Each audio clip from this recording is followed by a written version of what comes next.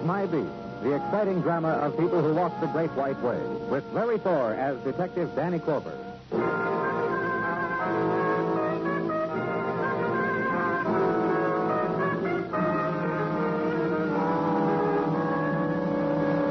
There comes a time on Broadway, a little-known time, when night takes its hour to die. When neon buzzes fitfully, dies. When the spectacular starts their final circus. When the features turn a corner, go away. Lonely time and limbo, when the street is layered with the imagined echoes of a scream. So walk it and feel it. The ending of something or another. And Broadway's clock spins fast.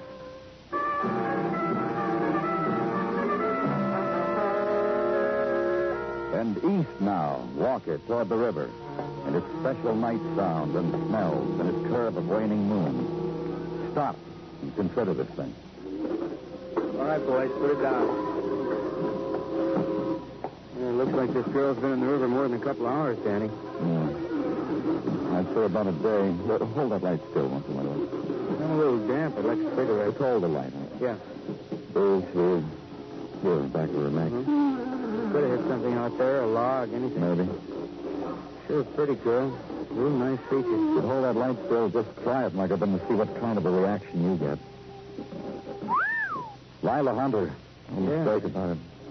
No mistake, Margaret. Lila Hunter, all right. In the river? How do you figure it? Hey, ask you something, Danny. The whole police force is out looking for her for suspicion of murder. She's in the river. How do you figure? That's a good question, Margaret. It's got to get answered. Yeah. Hey, you want me to wait here for technical? Well, sure, I'll wait.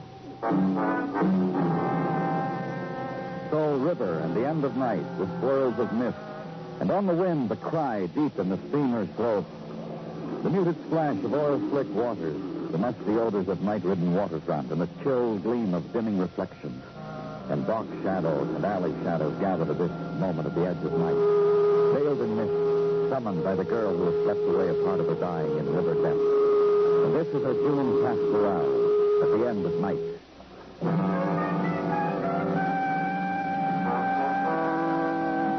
Wait with it a while. Give it into the hands of the official handlers of the dead. Leave it. And on a cot in a squadron at headquarters, sleep until daylight strikes you between the eyes. And wake with the emptiness still heavy on your back. And walk the corridor to your office. And the door that opens into another day. I kept it hot for you, Danny. Oh, thanks, Dino. I rented the use of Technician Gordon's Bunsen burner. Rented? So he charged me a dime. When I explained it to him that it was your coffee I was keeping hot, he wanted to up the heist. I sneered on him. He oft-quoted Tartaglia sneer. This broke Gordon's back down to a dime. Here, Danny, partake. Hot coffee and a buttered Zimmerman bum. Thanks, Dino. Here. What did it do? Forget it, Danny, forget it. Some other time you'll serve me breakfast and burgers as well, for free. We have matters of more import to discuss, Danny, you and I. Whatever you say. Your morning is in my hands, Danny. First, an deceased Lila Hunter. What about her? Your diagnosis that she had been in the river maybe a day has been confirmed by our good Dr. Simpson. And the bruise back of the neck? In the opinion of the good doctor, could have come from assault with intent to kill by drowning. Could also have come from a hitting a piling or a piece of flotsam or a... all right. What else? What else is and meant the murder she was suspected of committing, for which all points bulletins were issued on her, from which she was a fugitive. Did you bring me the rundown on it? I found a note on my desk this morning where you left it, Danny, and I have brought you the rundown. Mm-hmm. Per your request, per as follows. Lila Hunter wanted for the murder of Marty Scott. Marty Scott suspected and wanted for a recent bank robbery upstate, netting $40,000. Then found shot to death in Lila Hunter's apartment 2 nights ago. His bag packed, no Lila, no bank dough. You care also for a resume with a rundown from technical, Danny? Yeah, I care for it. Marty Scott murdered with Lila Hunter's gun. Gun found later the night of his killing in an alley trash can. Checked by our boys, then by ballistics. Gun was licensed to Lila Hunter. Bullet from gun killed Marty. Time established as 5:30 to 6 of that. Hey, you. A knocking is considered proper. They told me you were the one to see about Lila. Go in. They told me you were in charge of her death. They told me you woke her from the river. Who are you? Tommy Hamilton. Memory of a man. Memory of a poet. Wino. Skid Row bum. Lila was nice to me once. I drank the dregs from a glass of wine she'd sipped. Here, $500. Take it. For what? For the burial of a child that once was. For the wrapping in earth of Lila. And the stone and the blood-red rose on her grave. Lila deserves more than potter's field. I buy it for her. I'm rich, and I buy nice things for the dead. Where'd you get it? A man like you, where do you get It's 500? mine to give. Where'd you get it, Tommy? I left out a phrase. Tommy Hamilton, also beggar. I begged, and a kindly man threw it to me. Who? Kindly man. Walks Skid Row, nods, smiles, listens, throws money in the gutter. Smiles when we scrounge for it, very kindly. Tell me who he is. Who gave a beggar $500? Reflection of a man. Mike Ryan. Now, about Lila. I want Lila to have the nice things of death. All the little luxuries of perfume. Another question, Tommy. How does a man like you know a woman like Lila? I told you. You didn't know her, did you? No. Then Mike Bryan sent you here with that money. Yeah, I run errands for him sometimes. This was the nicest. Hold him, Gino, until I talk with a kindly man.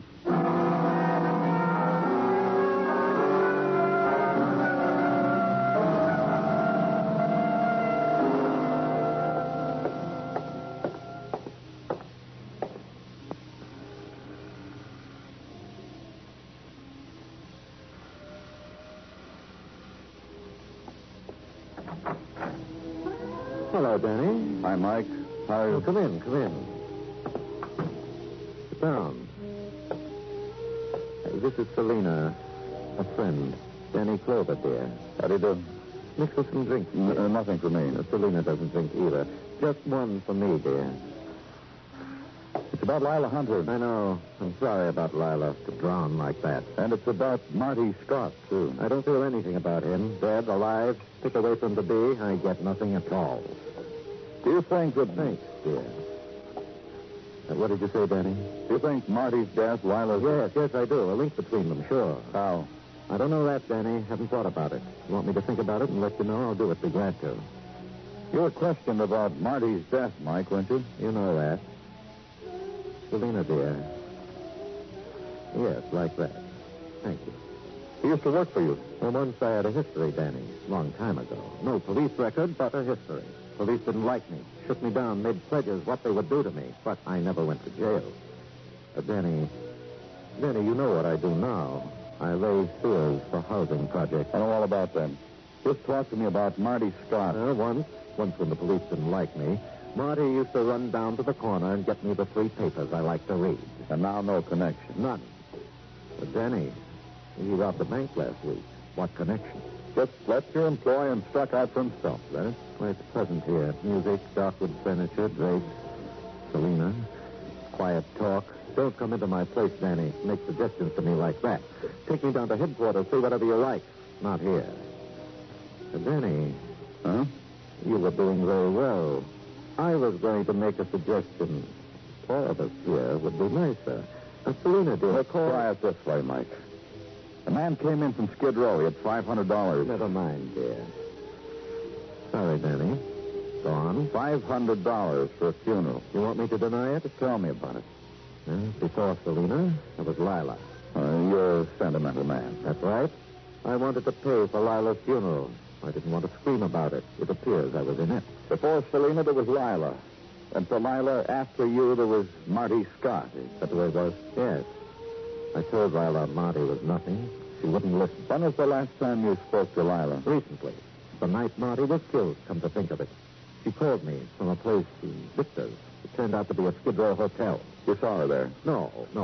She told me what it was, said she was in trouble, said she needed money, said she'd registered under the name of some fictitious name, Molly Drew, I think. No, I didn't go to her. I'd made a prediction to her what would happen if she played with Marty. It had happened. I reminded her of it and hung up. The place was called Victor's, Danny. Perhaps you'll find out something there. Let me know. Yes, Janina. Yes, dear.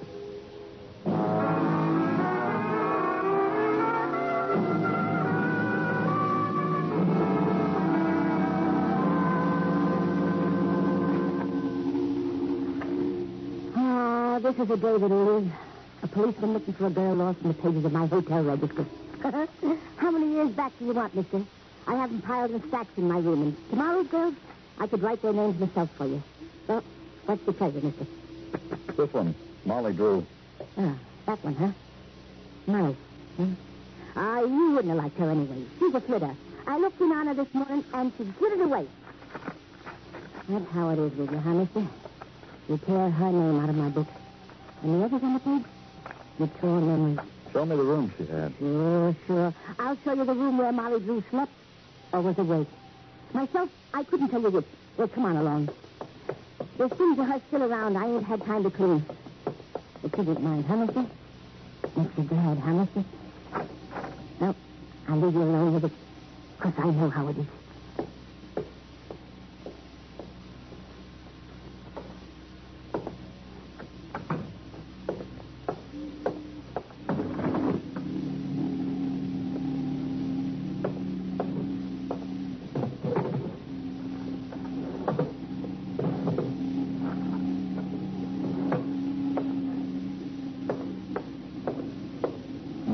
Traveling bag.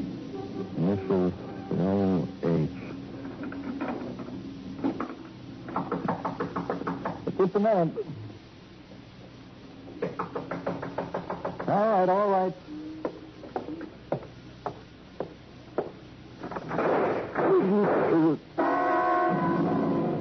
Splintering of wood, the swift flurry and ebb of sound of the river, of street, of shock. Then silence, the mushroom and the pain, the hand moist with pushing it back. Nothing then. Nothing at all.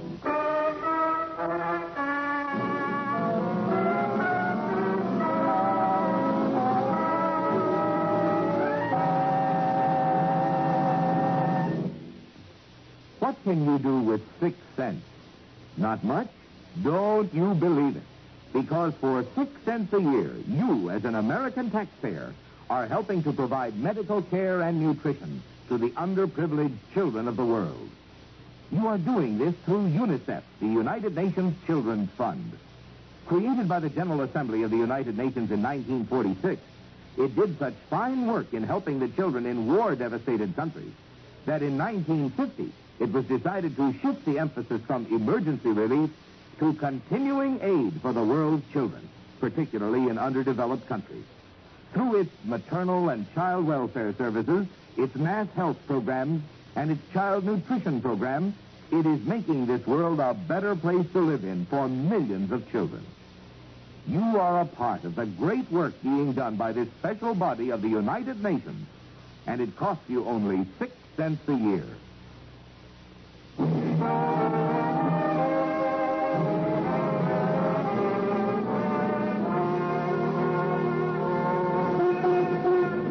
The night music of June cascades out of loudspeakers, flows gently down Broadway. And the languorous early summer is cadenced to the rhythm of blues and the crazy songs and the torch songs that were already dim in the 20s. The ladies of the spectacular sway gracefully on the Mazda beaches. The time is flashed at electronic intervals, and the hawkers and the gimmick boys drone their wares. June on Broadway, peanuts, popcorn, and mannequins dressed as brides. And the room where I was, the hospital room. The quiet voices muted to the drifting night. Don't look so deep. Muted to pain. Danny will be all right. I'll give you my word on it. Easy for you to say. You're a doctor. You don't teach such things to say in school. It's a whole study what you should say to the friends with bullet holes. You know. Let it be plainly understood between us, Dr. Sinsky, that with me you don't have to schmooze. With me you can come right out and... You know, the doctor's telling you the truth. I'll be all right. I'll go call Mrs. Tartaglia. She's waiting. Hold it just for a minute, you know. Danny, I'm the doctor, huh? Sure. In this room, this is my province, and here I give the orders, huh? So lie back and waste no strain, huh? You need to build on what was left for you. That's bad, I bet. Fractured shoulder, toe, and I speak nothing of shock. This is my province, where there is pain and shock. You wish something of me, Danny? A drink of water? I should read to you, maybe? name it. That page I tore out of the hotel register. Handwriting experts have gone over it, Danny. The name Molly Drew was written by the hand of the deceased Lila. The bag I found in their room. At your disposal and technical, Danny. No money in it. No money from the bank robbery performed by Marty Scott, also deceased by the hand of Lila Hunter. The woman, the hotel manager, Mrs. Victor. A question. I want to know. It'll keep, Danny. I promise you, it'll keep. All right, I brought you something. A needle. Guaranteed to bring sleep to the restless. It'll sting a little, Danny. That's it, Danny. Good boy, Danny. Sleep, Danny.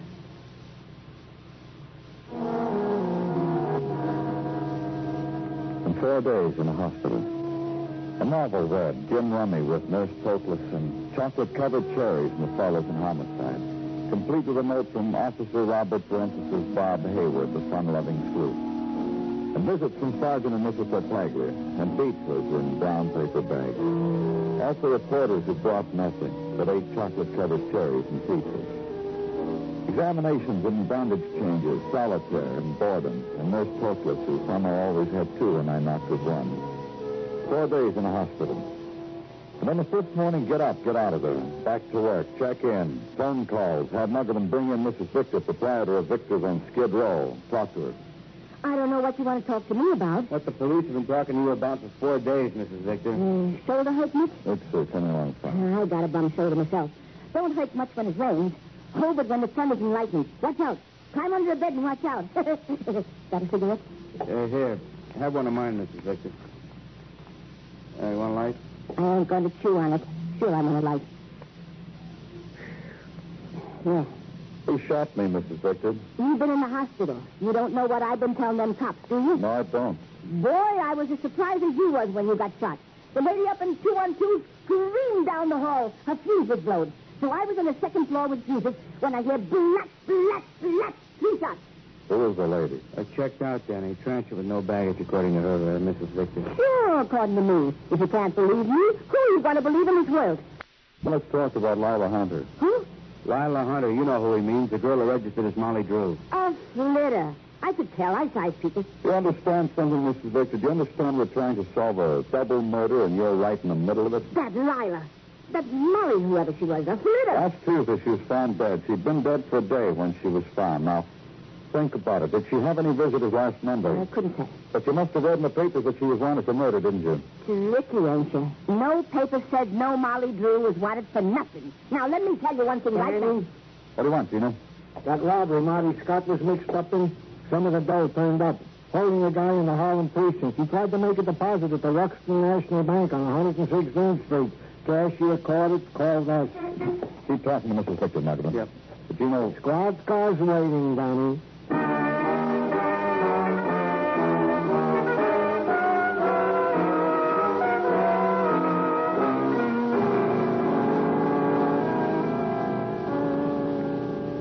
What's your name? I am Palma, Rico Palma. Why do you hold me here in jail? What do you do for a living? I have a travel agency for Trans-Mexico. Airplanes. I am an agent. And this money was passed at your agency? See, I tell him, I tell you, I tell everybody. Who do you want me to tell now? I tell. This was money from a bank robbery. So it is money from a bank robbery. It is for you to know this, not me. I sell tickets for airplanes. You know who you sold the tickets to? I remember very good. To Mrs. Jones for her and her husband to take a trip to Mexico. How long ago was that? More than a week. This I know. I remember all of it. 3 $100 bills, 1 $50 bill, brand new. So I remember.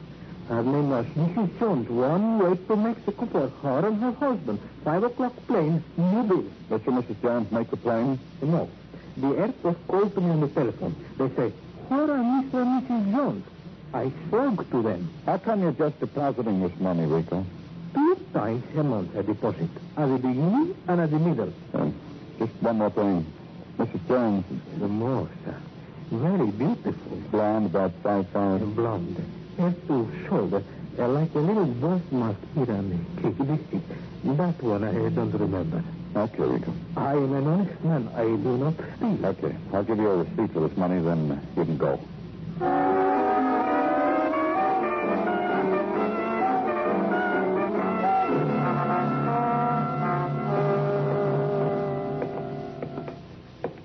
open it up, guard.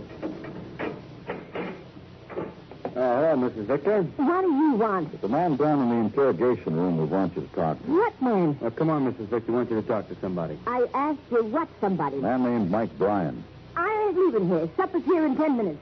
I'm not going to miss any supper to meet no man. I ain't getting out of here. I'd get a matron to bring Mrs. Victor to the interrogation room. What do you think, Madeline? Maybe it'll work, maybe it won't. Well, it makes sense. Come on, let's talk to Mike Bryan.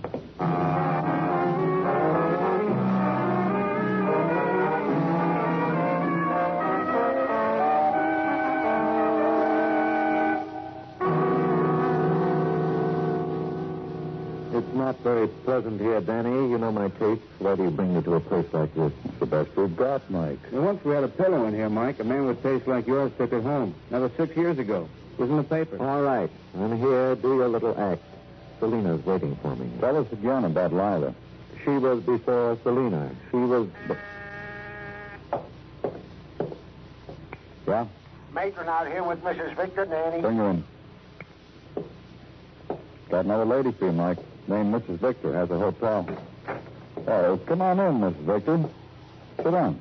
Don't worry about it, Mrs. Victor. You'll have supper later. Cold supper. That's what I'll have. What about Mike?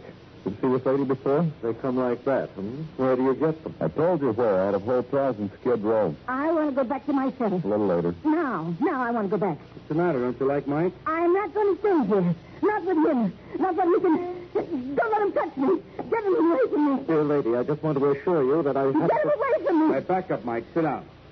You too, Mrs. Victor. Why are you afraid of him, Mrs. Victor? He scared me once. I never got over it. Him with that gun. They go crazy fast in your jail. When did he scare you, Mrs. Victor? I ought to help you. When he brought Lila Hunter into your hotel. Listen, you, Mike Bryan, or whatever you call yourself, gangster. What's your idea of coming into my place with a gun? What's your idea of making that poor girl sign that register? What's the matter with you anyhow? You think I'm crazy? You ought to look in the mirror. That's what you ought to do. I told you, Mrs. Victor. He's going to hit me. He's going to kill me. Just the way he said he would. You boys haven't been here. That does it, doesn't it, Mike? Does what? Well, you're simple, Mike. You know what it does. Marty Scott took your woman, the one before Selina, Lila Hunter. You killed Marty. I did what? Killed Marty with Lila's gun. Then you killed Lila, dumped her in the river. That's interesting. How do you figure all that? Like this. Marty pulled a bank job. He and Lila were taking off for Mexico. She bought tickets for both of them for the bank money. Figure it this way, Danny. What you said, but this. Lila killed Marty. Took the money. Double cross. Funny, we think you got the rest of that money, Mike. Me? How? Marty didn't have it. Lila didn't have. Somebody has to have it. The killer. How do you like that? How do you like that? Big killer, Mike. Clever. Kill a girl, pay for a funeral just to make us track back on her. To come to you, so you could tell us where she was. In a flea bag under an assumed name, like a fugitive. Like a girl who's just killed Marty Scott. And held a gun on Mrs. Victor. Terrified her. Oh, I wasn't scared. I was just acting. Terrified her. Told her you'd kill her unless Mrs. Victor told the story she did. Registered Lila in Skid Row, then slugged her and killed her. And what kind of a story was that about Lila phoning you for help, for money? She had money, bank loot, Marty. What about it, Mike? Nobody takes anything away from me. Marty tried it with Lila. Look what happened to both of them. Just do me a favor, Danny. Call Selina. Tell her not to wait.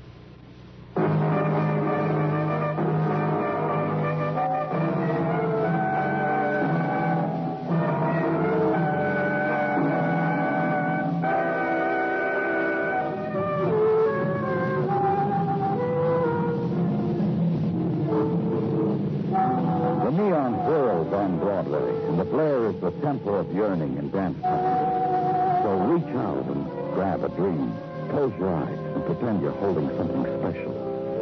Keep them closed. Dreams last longer that way. It's Broadway. The gaudiest, the most violent, the lonesomest mile in the world. Broadway. My beat.